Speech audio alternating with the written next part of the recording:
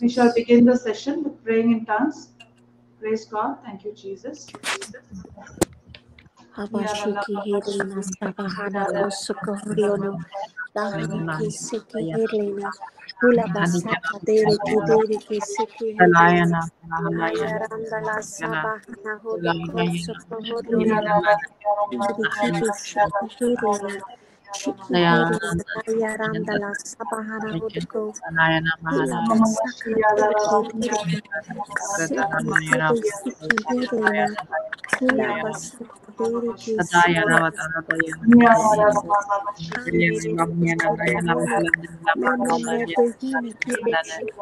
Narayana Halenina Malagina Narayana Malagina Malanayana Dayana Nagina Malanayana Palanayana Malahanayana Narayana Palanayana Palanayana Malanayana Manana Narayana Malayana Dayana Malayana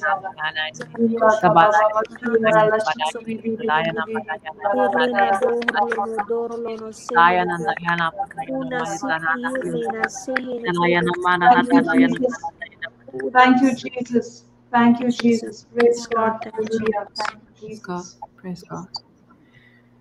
Father, we thank you. We thank you. We thank you with all our heart for this new day, for this new opportunity to come and see you, to come and hear you, to come and stay under your grace. Jesus Christ, we thank you, we glorify you, we magnify you, because you are not just our Redeemer, our Savior. You did not just volunteer to take all our sacrifices, but even when you left, you promised you wouldn't leave us alone. You wouldn't leave us until the end of time. You promised you will send us your Holy Spirit, who will keep edifying us, edifying in this body of Christ all together, so that we can support each other into this sanctification, coming together each day, giving all that we have, putting all our members, sacrificing everything that we have to put it at the service of our Lord, so that we can come close to you every day, so that we can experience heaven on earth, so that we can have this love that you're giving us and pass it into others. This love that you're giving us is not meant to be kept in secret. That is for us to go on the rooftops and declare that you have made us a new creature, and that this is the light of the world that cannot be hidden under a table. It cannot be hidden. It is to be used to bring this light where there is darkness. We thank you, Holy Spirit, you have already taken control of this session.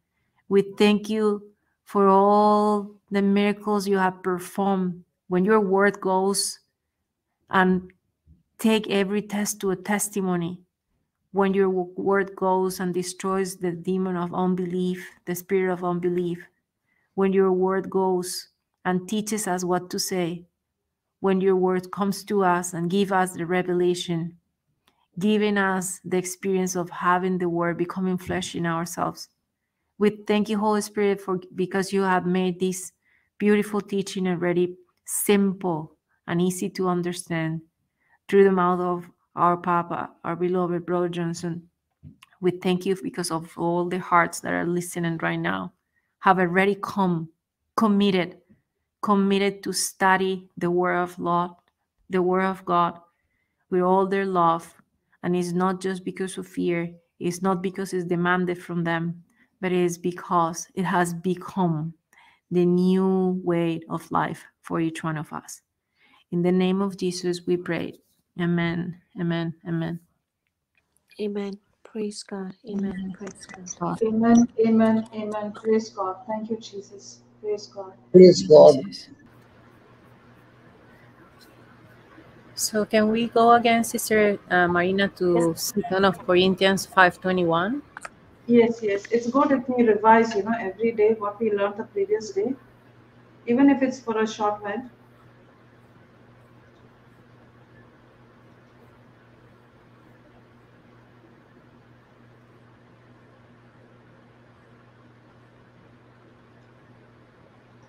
Yeah. Thank you, Jesus. Thank you, Jesus. Thank you, Father. Thank you, Holy Spirit. Papa was explaining to us yesterday, completing the three persons in this interaction of 2nd of Corinthians 5:21. So in 2nd of Corinthians, we see that he said, "For he had made him to be sin for us."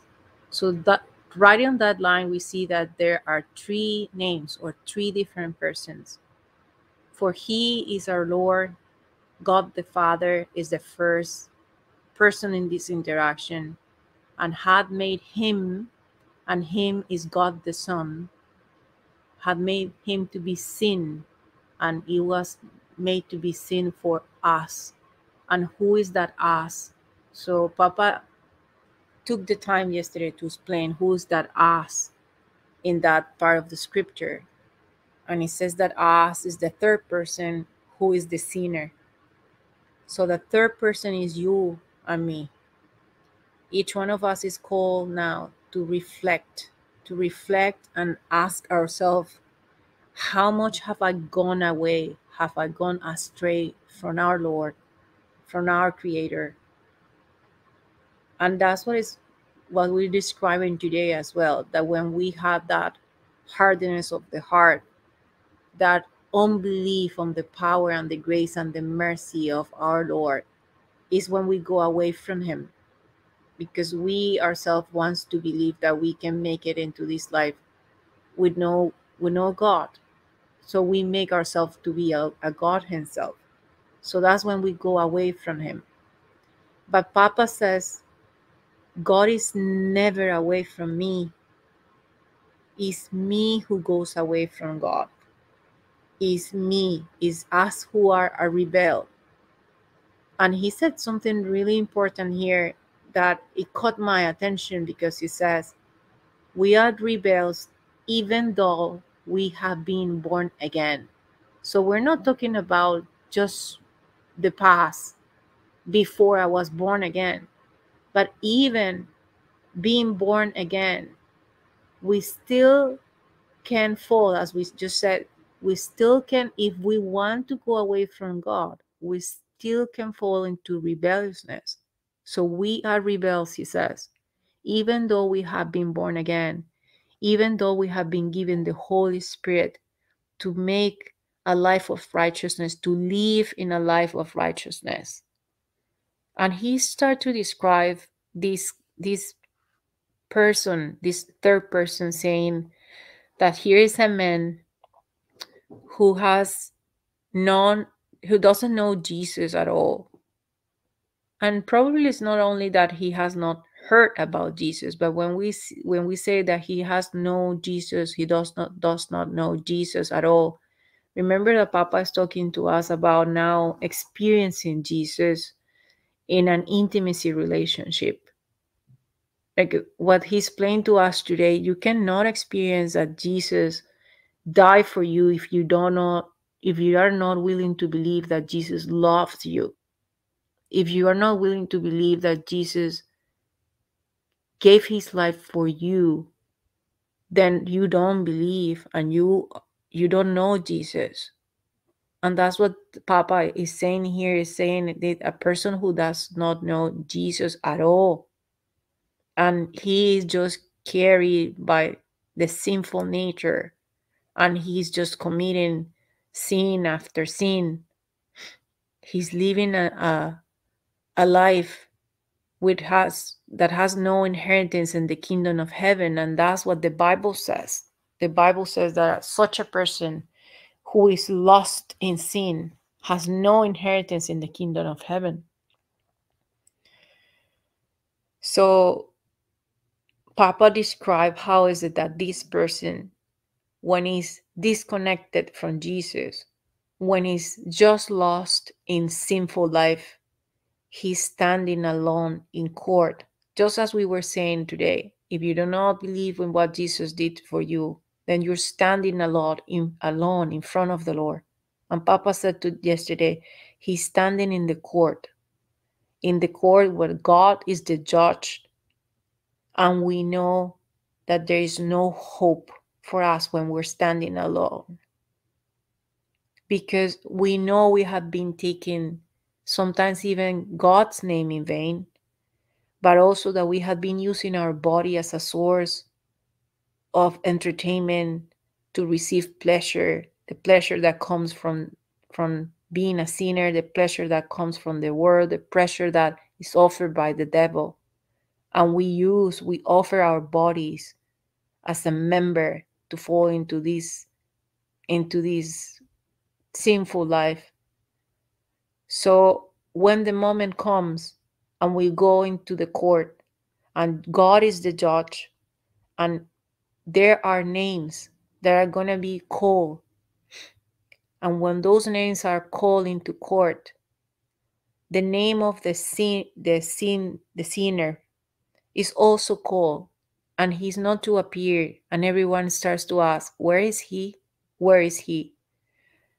And then at the end, really low, we hear a voice that comes really low and with tears and deep sobbing, saying, I am here.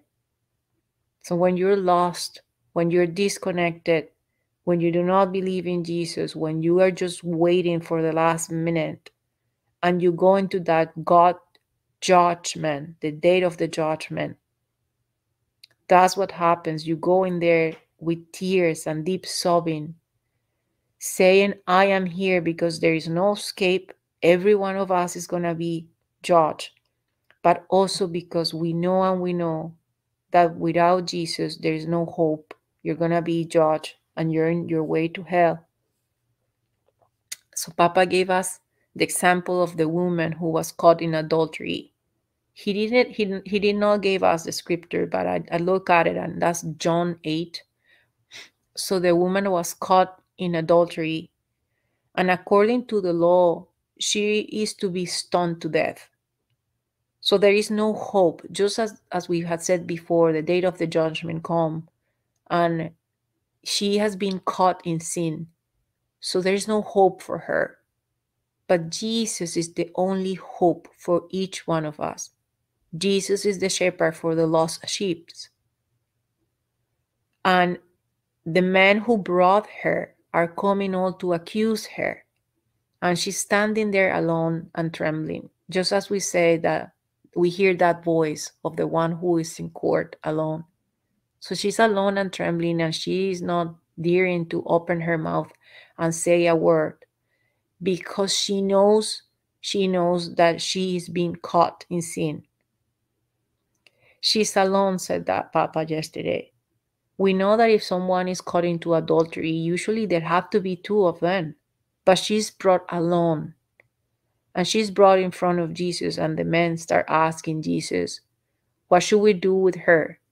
The law says that she must be punished.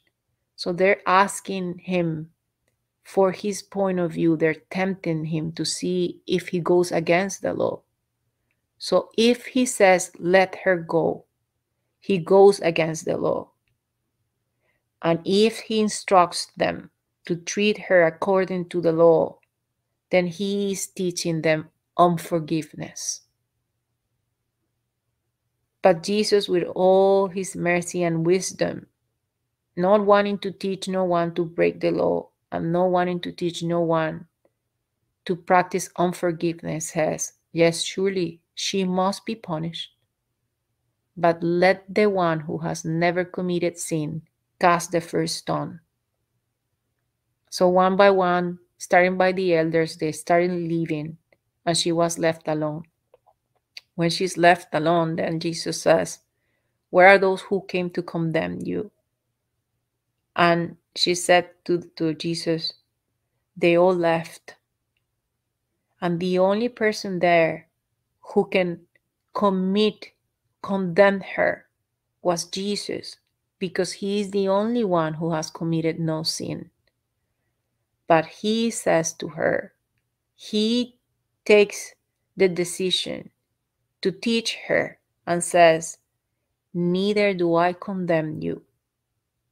And he gives her a beautiful instruction. Go and sin no more.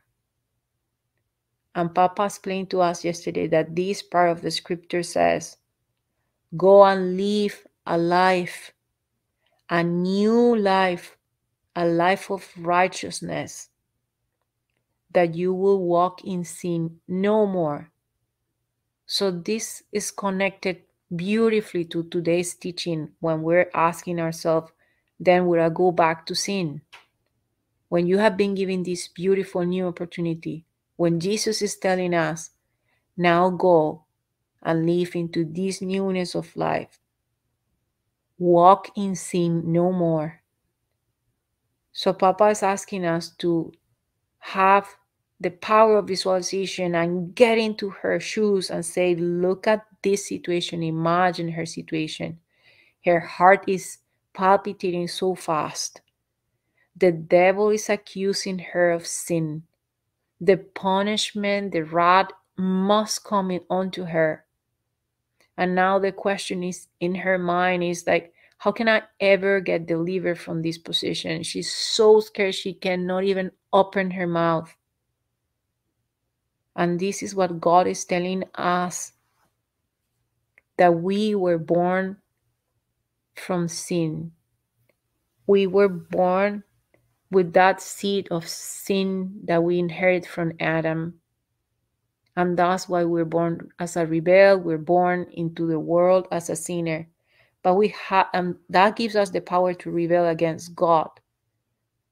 So the power to rebel against God is injected into us, to say no to God and say yes to the devil.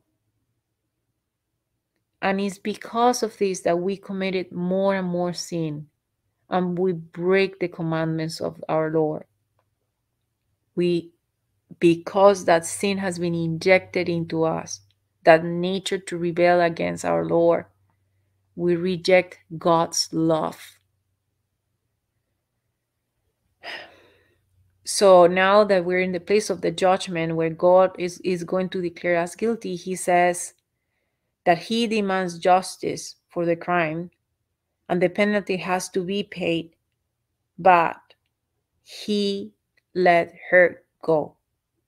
And the Lord is saying to us this morning that even though we were destined to hell, a divine exchange took place. A divine exchange that we're seeing there in 2 Corinthians 5, verse 21. And the divine exchange is that God see you and me, and he made us righteous, and he made Jesus to pay for our sin. And that's the great divine exchange that takes place here. We had no choice, we had no hope, but Jesus took our place.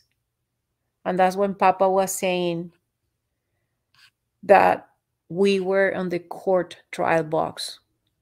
The Father was the judge, Jesus is the advocate now, and the third person is the prisoner. So we're standing in that court trial box, and God has called you and me in his presence.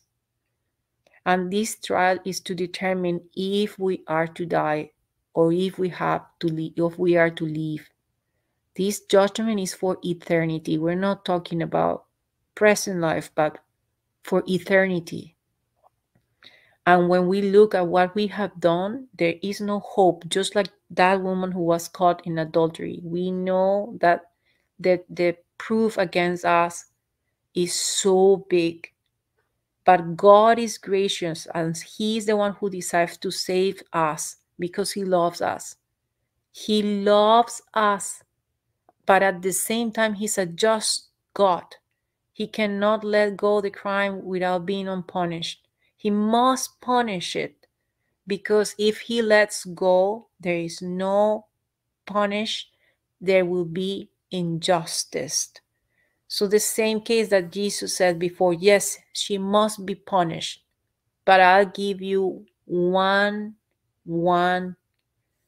requirement.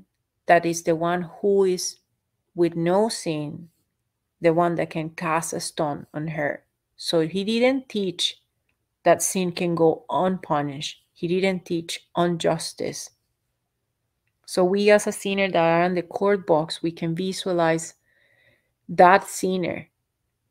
And the sinner is in that situation is just seeing the future as he's lost, he's being condemned to go to hell. And he's feeling guilty, and he's guilty. That feeling of guiltiness is the one that's taking him away from heaven. And now he is destined to go to hell, where he will be continuously tormented and tortured for eternity. So as we see this, Papa says there are two attributes that seems to be conflicting, that are going on in God's mind. That he is a loving God, that he is a just God, but he must punish sin. He must destroy sin. So who can do it? Who can do that if he, the Father, lets go free the sinner? He's not a just judge. And here's what the Father came with this new way that no one knew, is the mystery that God had planned even before the foundation of this earth to save you and me, to save each one of us. That we're standing in that box as a guilty, and we cannot even speak, just as the woman who was caught in adultery. She couldn't even speak. She was trembling. She knows the end. And when the person declares that he is guilty, there is no more hope. And even if you dare to declare that you are not guilty when you're standing in that trial box, you know that the evidence is so big that it won't help you. Because God has been recording all my iniquities. So there is no way I can escape. So the prisoner, as a sinner, we know that we are sure that we're being found guilty. So how can I escape? The same question that woman had. How can I ever get delivered from this? And Papa reminded us, in this world, we see that based on the human law, the greatest criminals can escape and the simplest ones are punished, but not on the eyes of the law of God, because God himself is the judge. And he's saying, you have sinned, you're a sinner, I must punish you. But it's God's love that says, I love you, I want to save you, I want to spare the sinner, not the sin, but the sinner. So these are the attributes that seems to be conflicted in the mind of God. He loves us, but he is a just God. So he takes the Son, who is pure and perfect, and he used the Son, replaces us. He's like he put the Son now in that trial box, and he accounted his Son to be guilty for us. So now is the Son who give us his righteousness, and we give him our sin. And this is the wonderful mystery that the Lord had made a new way for us. And that's why Jesus, when he came, he said, I am the way, I am the truth, I am the light. Because through Jesus, our Father made this way that was never in there, but was with all the plan and intention of our Lord Father to save us. And is now an innocent who is dying in place of the guilty. Christ, who was spotless, is dying for the sinners. And if you look from the outside, as we've seen today as well with the teaching, it looks like unbelievable, sometimes even looks as injustice that the sinner goes free and the one who is pure pays and goes to death. The justice of the punishment has been done when the Father substitutes us with Jesus. And now the sinner is no longer a sinner because he stands in Christ's place. And that's what we will be teaching today as well with the baptism. If we stand in Christ, then we're no longer sinners. We are now covered with the garment of righteousness of Jesus Christ. So that's why we have been accepted in the eyes of our Creator. And it's Christ who takes our place. And it seems to be unjust, but this is purely voluntarily on the side of Christ. No one is forcing him. Christ was ready to stand in our place, ready to drink the cup of our punishment, which he did. And he is more than willingly to do it. So is this substitution of God unlawful? And Papa said, I will show you in 2 different places that the Bible says it's not unlawful, because in the Old Testament we see that when a man committed sin, God provided a sacrifice which represented Christ. Christ was not there by then, but the sacrifice represented Christ, because that animal who was sacrificed and was pure died for the sinner. And then Papa also said that the first example where we saw this is the Garden of Eden. When Adam and Eve had fallen into sin, they covered themselves with fig leaves. And Papa explained to us that then God made the first sacrifice to cover them with an animal skin. We do not know what kind of animal, but we do know that there is no way you can use an animal skin without killing the animal. So Papa said that the animal might have said, but I'm innocent. I've done no crime. They are the ones who are guilty. And God will reply, yes. And that's exactly what I want from you, your innocence. And that's why this sacrifice in the Old Testament is representing Christ, because Christ was innocent. So God says to the animal, I want your innocence, to cover them with your innocence. And an innocent was put to death as a sacrifice, dying for the sinner. As the sacrifice died instead of the sinner, the same way that the animal was put to death for Adam and Eve, and the sacrifice continues because the law says that anyone who committed sin had to bring an animal. So they bring a sheep before the altar, and they put their hand, the sinner puts their hand on the head of the animal. They confess their sin, they acknowledge their sin, and when they do that, their sins gets transferred into the animal. And once that the sin has been confessed and transferred into the animal, now the animal is slaughtered and cast out as a sin offering. And that is how every sinner must do with Christ if he is to be saved. A sinner by faith comes and puts his hands in the head of Christ and confess all his sins, and then our sins are transferring to Jesus Christ. So when John the Baptist was baptizing Christ, he says, you are the one who should baptize me, but Christ was clear of his mission. So when John comes and he puts his hands on the head of Jesus, Jesus is accepting that he is becoming the scapegoat in our place. He's ready to die in our place, just as that animal that was being used, and the sinner will put his hand on the head and confess the sins. So when John the Baptist is putting his hand on Jesus' head, Jesus is saying, I am ready to take the sin of the whole world. I am ready to die in their place.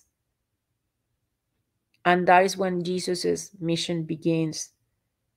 And he was hung upon the tree and he endures all the shame. And now Jesus, that took us, the sinners, all the sin, even though he was naked for us, he was made sin, he suffered a painful death.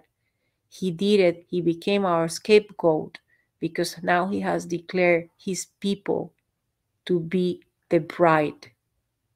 In the New Testament now, we are called the bride.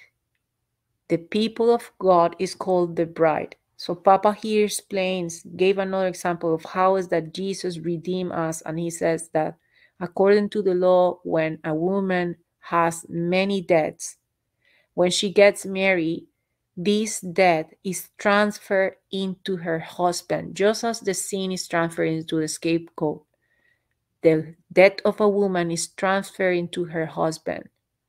So if a woman was charged with debt and she is in fear of prison or being stoned to death, once that she stretches her hands and become a wife, let herself to be rescued by a man, there is no one in the world who can touch her again, because now the husband is liable for all her debts. So this is what Jesus did.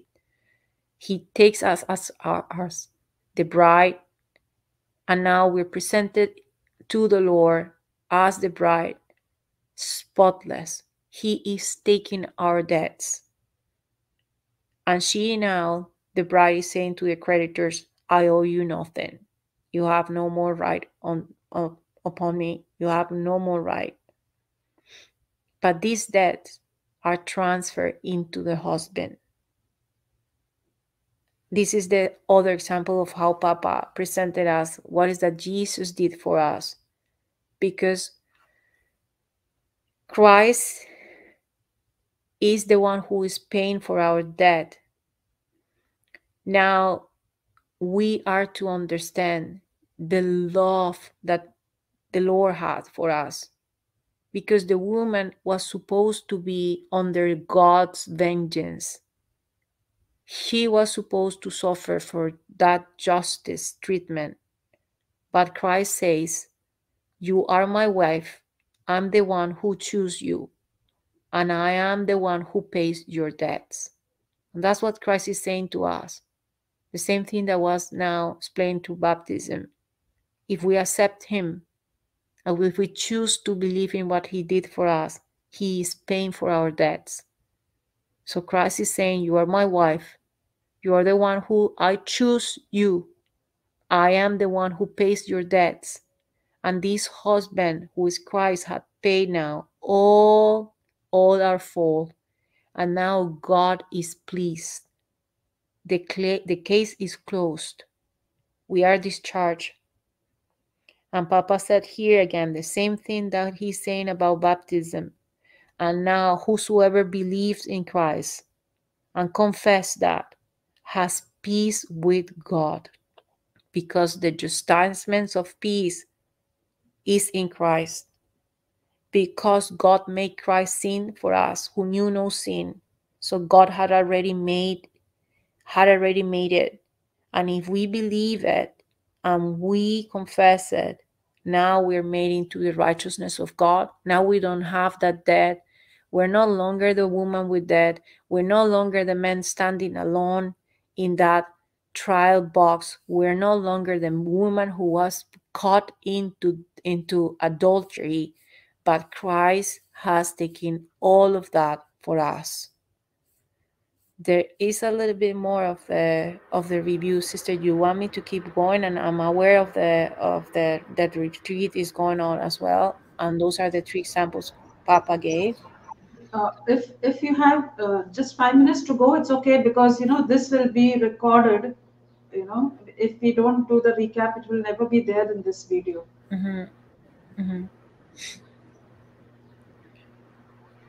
Okay. Go ahead. Let me just go. So Papa was explaining us yesterday that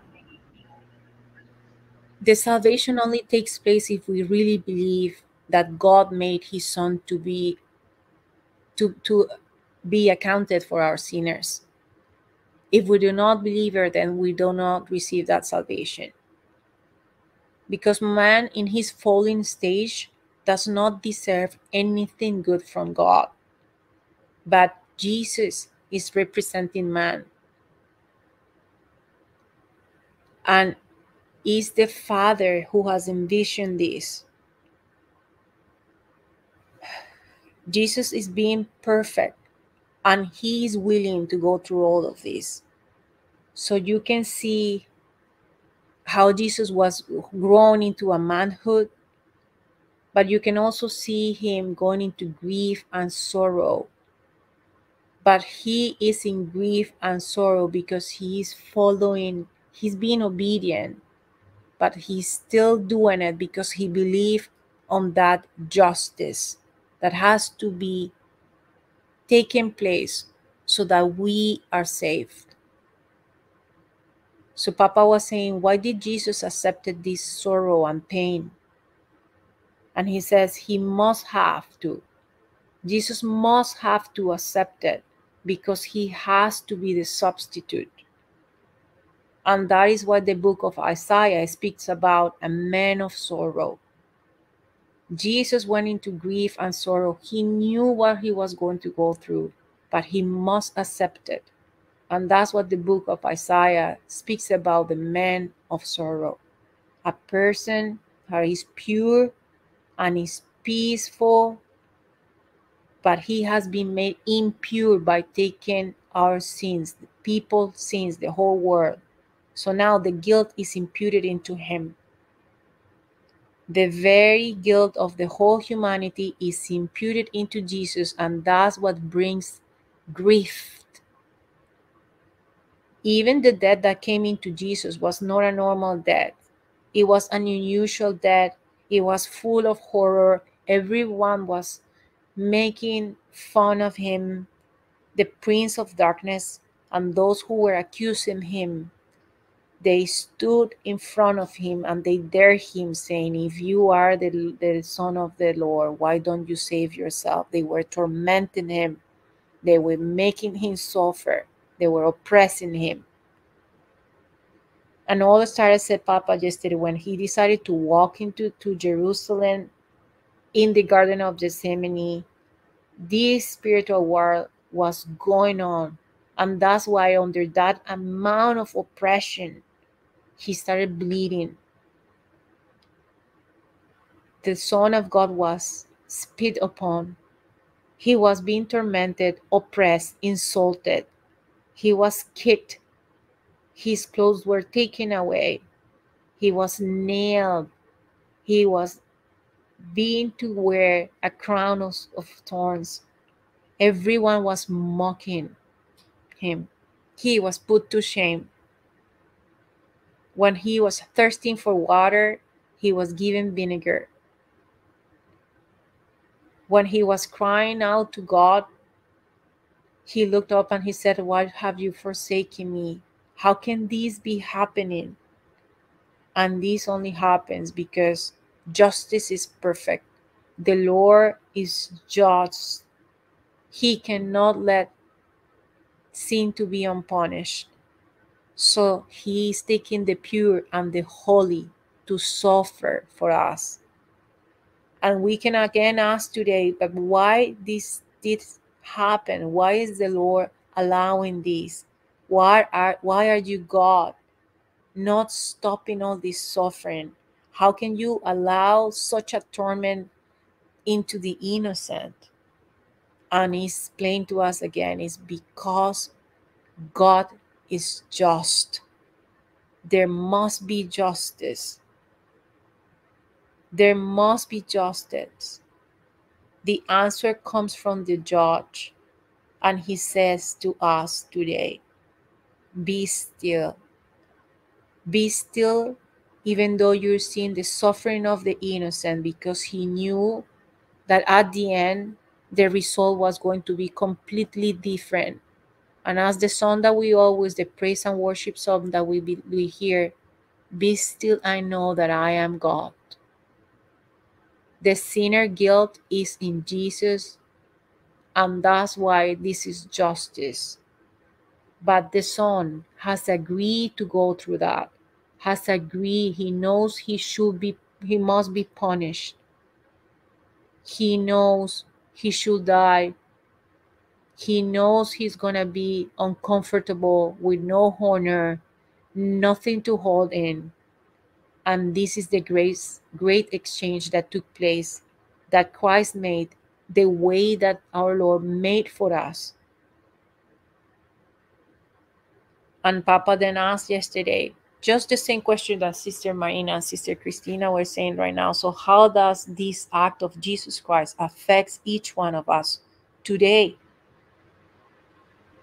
And Papa says, how can the sinner, being full of sin, knowing that you have brought the course of the law, how can you break every rule and all the ordinances of God and then being free?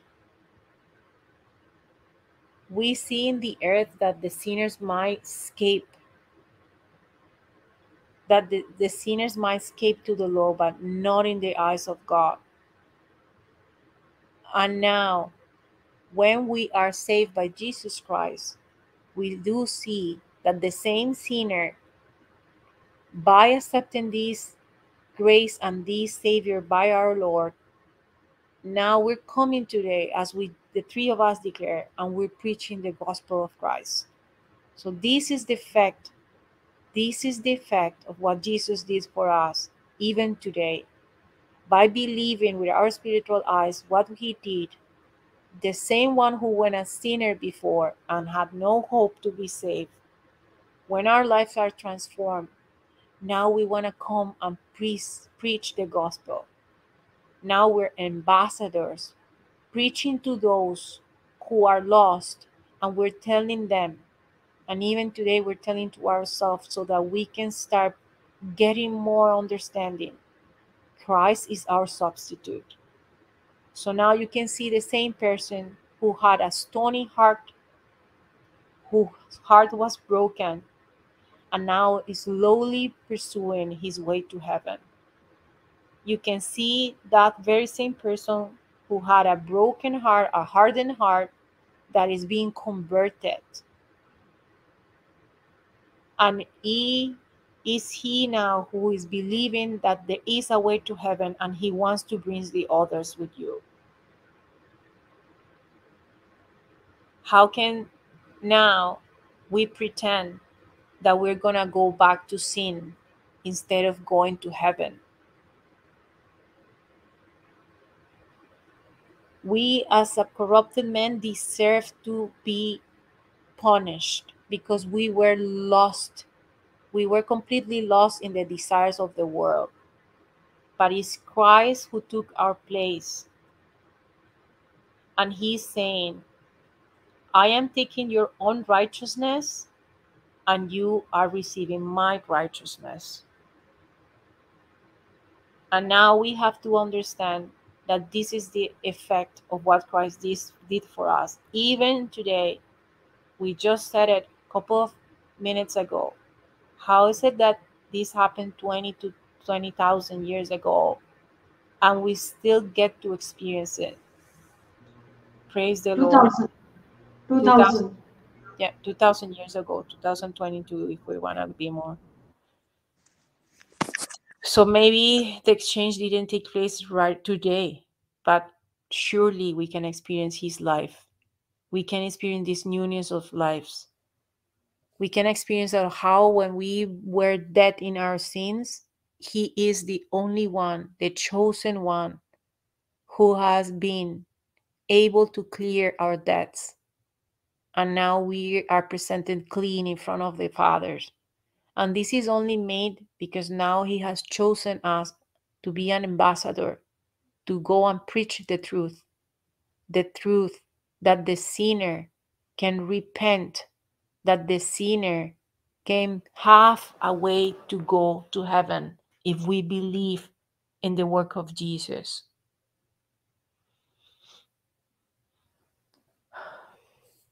Now there is no condemnation only because we believe in Christ, only for the ones who are walking for Christ, and we are no longer walking after the flesh, but after the Spirit. And Papa closed the teaching say, thank you, Lord, for this great miracle, for this divine exchange. So if you ask today, how is that what the Lord did for us 2,000 years ago can still affect us? It's because it's a great miracle. It's the way that our Lord decided to save all humankind is a divine exchange. And we are to meditate on this day and night.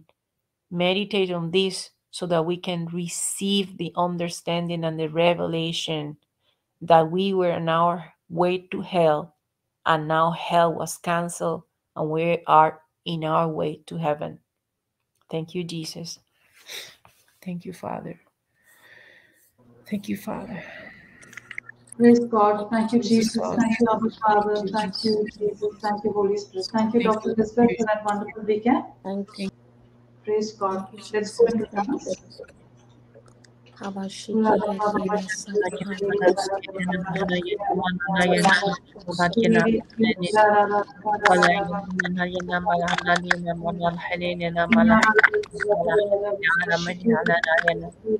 Malayana Mandakina Malandayana Malanda Helena Malayana Malanda Padayana Mamadayana Madahalana Yana Manada Helamana Padayana Manada Dayana Manada Dayana Dayana Madahanina Namana Dayana Manayana Mahadayana Manhana Dayana Malana Kina Manayana Dadayana Manahayana Manayana Manahayana Manahayana Nanayana Manayana Halanina Namana Dayana mana dayana mana yana mana yana ina mana yana mana yana mana yana mana dayana mana dayana mana yana mana yana yana mana yana mana dayana mana yana mana yana mana dayana mana mana dayana mahala nike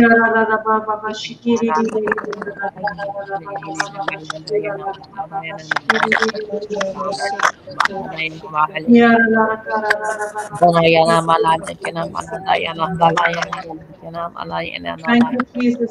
Thank Thank you, you, Jesus. Father. Praise God. Thank Thank you, you, Jesus. Father. Praise Thank God. you, Thank you, Father. Jesus. Praise Praise God. God. Thank you, Thank you, Father. Jesus. Thank Thank you, you, Jesus. Serena.